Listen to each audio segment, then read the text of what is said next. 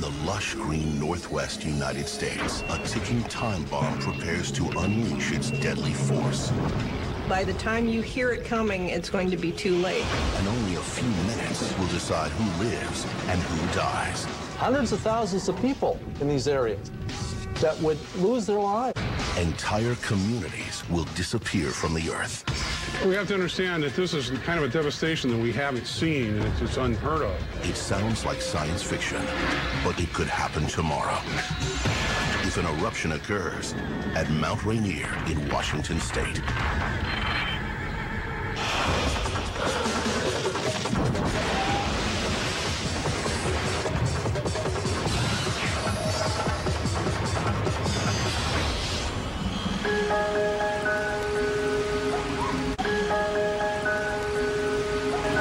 Stretching from British Columbia to California, the Cascade Range is renowned for its 1,000 miles of towering peaks, and boarding has front row seats.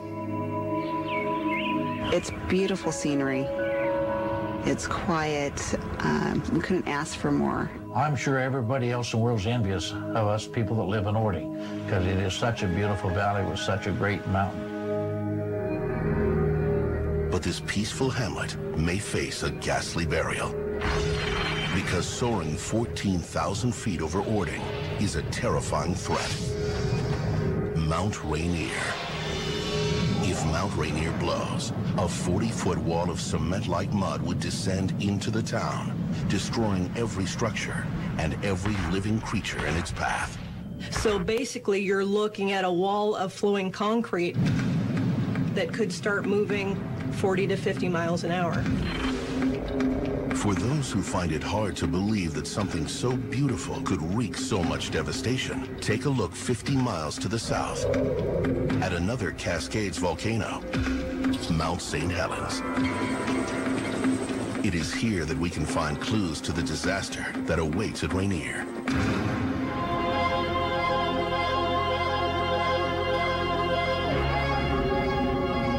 Mount St. Helens' perfect conical shape and peaceful wilderness made it a prized possession of the Northwest. It was called the Mount Fujiyama of America. It was so perfect and so beautiful. But deep inside Mount St. Helens is a fiery hell.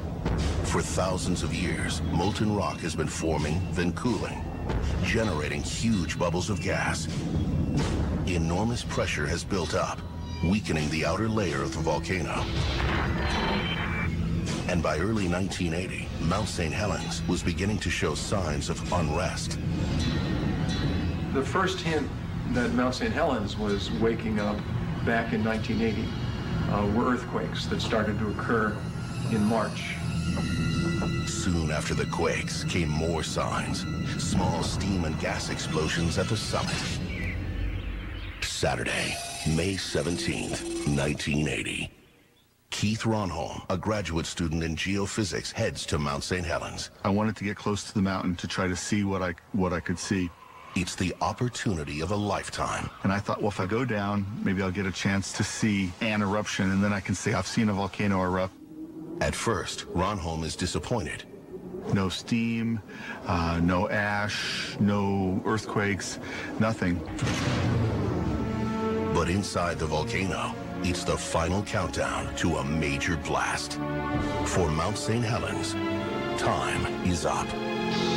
Sunday, May 18th, 8:32 a.m. There was an earthquake beneath St. Helens. The top of the mountain proceeded to ripple like a wave of jello. And almost immediately, the north side of the volcano began to slide. Keith is immediately transfixed. I looked out to my side, and I couldn't believe what I saw because the entire north face of the mountain was sliding down. This collapsed into the greatest avalanche in recorded history.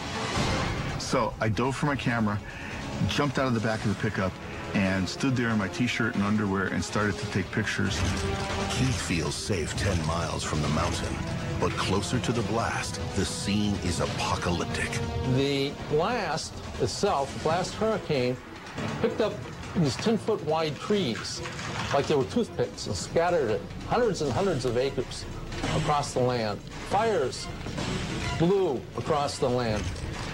Meanwhile, Keith Ronholm watches in awe as the volcano unleashes its fury. And it began to curl over the ridge and flow towards me. Within about 30 seconds, Keith realizes he'd better get out while he still can. And at this point, I had to jump into the car, back up, turn around, and start to drive away. And I took one last picture over my shoulder. And I always apologize for being motion blurred, but it was a pretty scary thing to be taking a picture over your shoulder as there's this blast cloud coming towards you. Keith has only driven 10 minutes when ash, mud, and hail start raining down from the summit, still about 10 miles away. The cab of the pickup truck began to fill with ash, and I was starting to breathe this stuff in. I started to get this panicky kind of thing where I was hyperventilating and I was breathing fast. The ash can be deadly, but even more dangerous is the mud.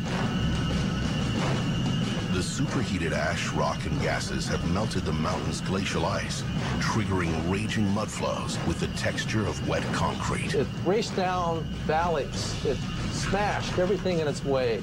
All the trees were taken down. It was massive. Took houses up. These frightening flows are the real enemy. They are known as lahars. A lahar it's an Indonesian word for a mud flow, and it's basically a mixture of snow and ice, mud and trees and rocks. Luckily, Keith is not in the path of the lahars. And when the ash finally stops filling the cab of his truck, he safely escapes to the nearest town. But not everyone was so fortunate. When Mount St. Helens erupted, 57 people perished, 200 homes were devastated, and 230 square miles of surrounding countryside were destroyed. It was life-changing for me and for all of the people in the Pacific Northwest. I think it's important for everyone to know how powerful nature can be. You go up there today, and you still see what almost looks like desert. And it's taken the land a long time to heal. Today, the Mount St. Helens eruption remains the worst in U.S. history. But it may be the Washington warm-up to a far greater tragedy. You could easily have the same type of eruption on Mount Rainier.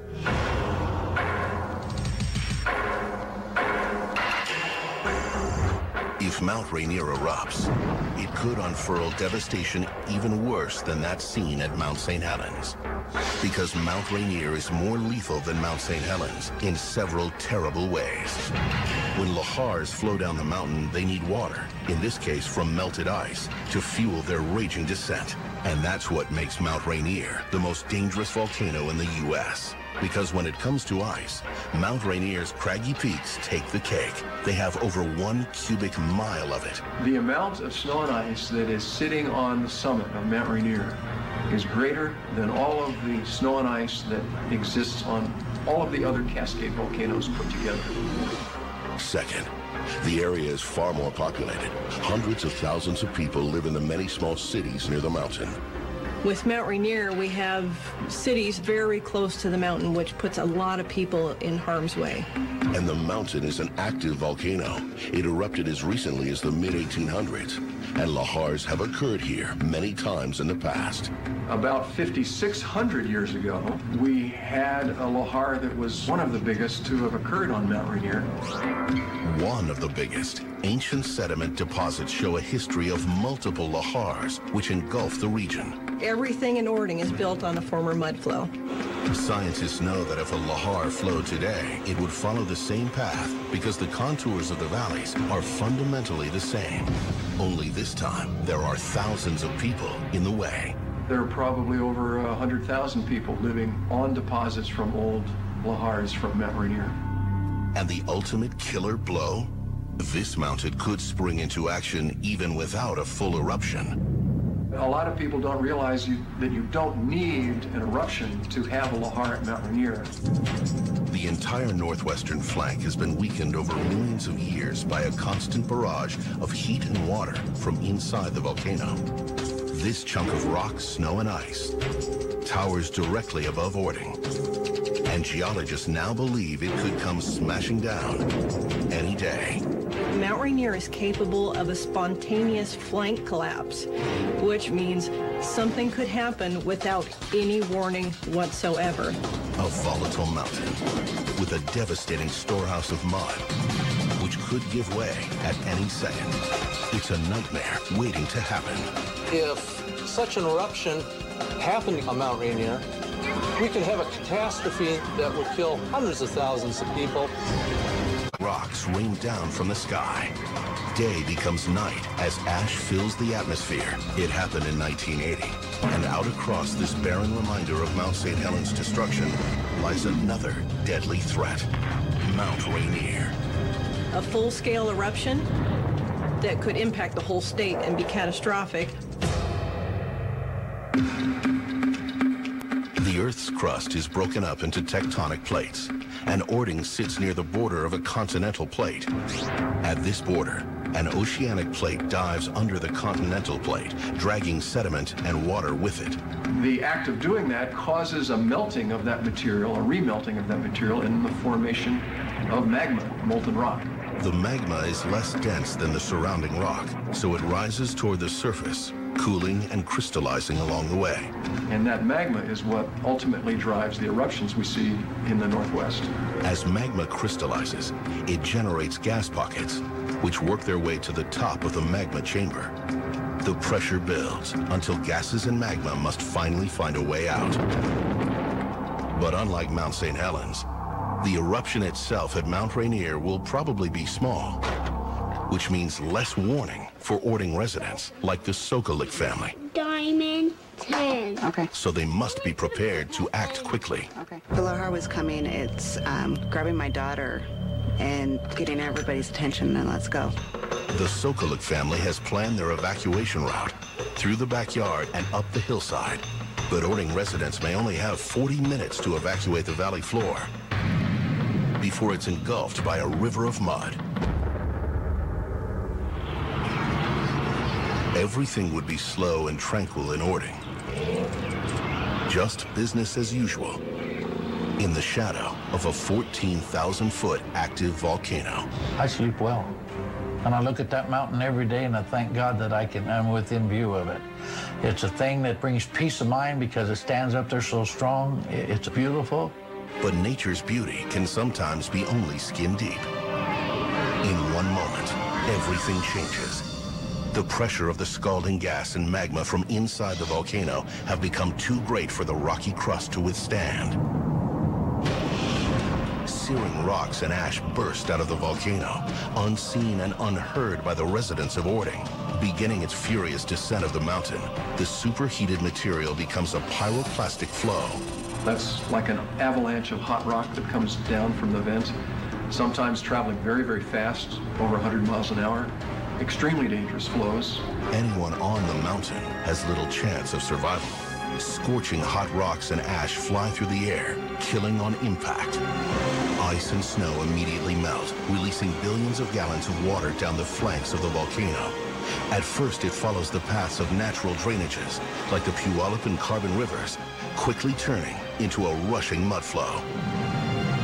20 minutes later, it has become a full-fledged lahar, and it's flowing directly towards the unsuspecting residents below.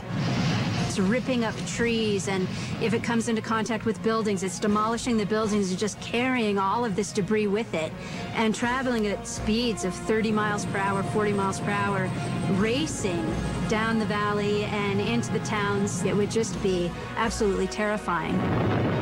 We're dealing with ash and dirt and rock. Trees are going to be pushed down. It's just not going to be a pretty sight. 40 minutes after the eruption, this churning gush of debris comes thundering down into Ording. The lahar spills into Ording from the southeast, rolling straight through the farms and pastures up along Route 162.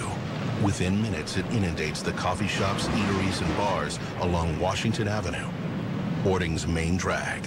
The vehicles would be probably covered in mud. It would be so high that if they were in the houses, they might be stuck in that house. 12, 18 feet. That would be about your height that is expected. After pulverizing Ording's business district, the Lahar descends on the Ording Middle School, Ording High, and Ptarmigan Ridge Elementary, which all together hold 2,000 students. It courses out the other side of town to the newer housing developments in the north, including Leslie Sokolik's house. The whole neighborhood, yes, it could be totally destroyed. Not just this neighborhood, like I said, down the whole valley. Anyone spared by the drowning mud would have to rush to their roofs, and they'd see a muddy hell filled with shredded debris around them. So the person's going to be on top of their home if it makes it, which is unlikely, but they would look around and see materials flowing, and the roadway's not going to be where it once was, and the rivers are going to be someplace completely different.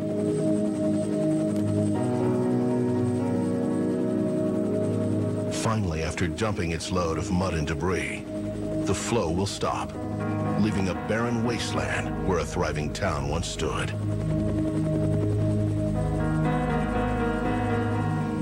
Cars, trees, their neighbors' homes, just about anything. It's very unlikely, at least in the city of Ording, that anything would survive. The town will have been wiped off the map and rendered uninhabitable. The town of Ording sits in the path of a killer mud flow. But have the locals taken enough precautions to mitigate this disaster?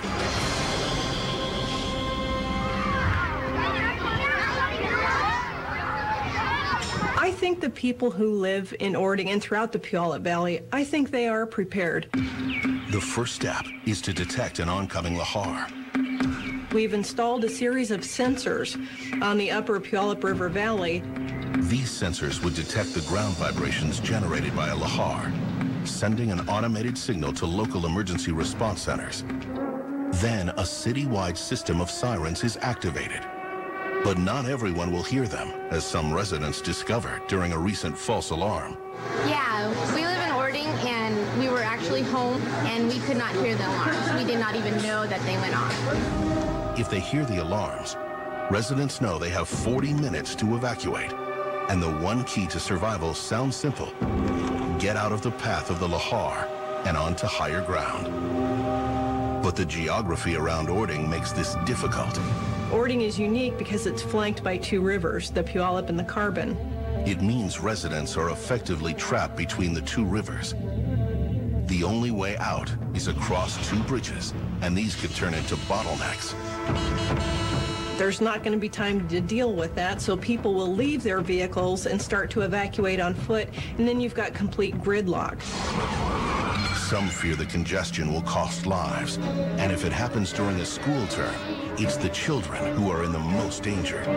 They've got a special problem down there with evacuating the schools because there's no easy way for the kids to get to high ground. Loading almost 2,000 underage evacuees onto buses is a logistical nightmare. And the buses themselves will add to the traffic jams. So residents are taking matters into their own hands. Local activist Chuck Morrison is campaigning to build a footbridge called Bridge for Kids to avoid the chaos of the roads. There is enough volume in the system to service 12,000 people in a 40-minute time frame. The footbridge would be over 20 feet wide and span 260 feet across the Carbon River. So we have accounted for the children, we've accounted for the rest of the population to take from time of warning and to move this way and go up that hillside. That's the plan. But what are the chances that this mountain will send deadly Lahars into nearby towns? If Mount Rainier erupts, there's no question the stakes are extremely high. Hundreds of thousands of lives in all the surrounding cities. But many have made their peace with the threat looming above them. Every part of the state, country, has issues, tsunami, hurricanes, earthquakes. So this is just our issue that we deal with. If we fly a plane, and we know how dangerous that is. We drive a car, we know how dangerous that is. But experts believe there is a shocking 1 in 7 chance that area residents will experience a Lahar in their lifetimes. A 1 in 7 chance. I mean, if I had a 1 in 7 chance of winning the lottery, I'd spend all of my money on lottery tickets. And for a volcano survivor, it's a decision never to be taken lightly. It's a hazard calculation that each and every person has to make. Mount Rainier will erupt again. It's not a question of if, it's a question of when. And it could happen tomorrow.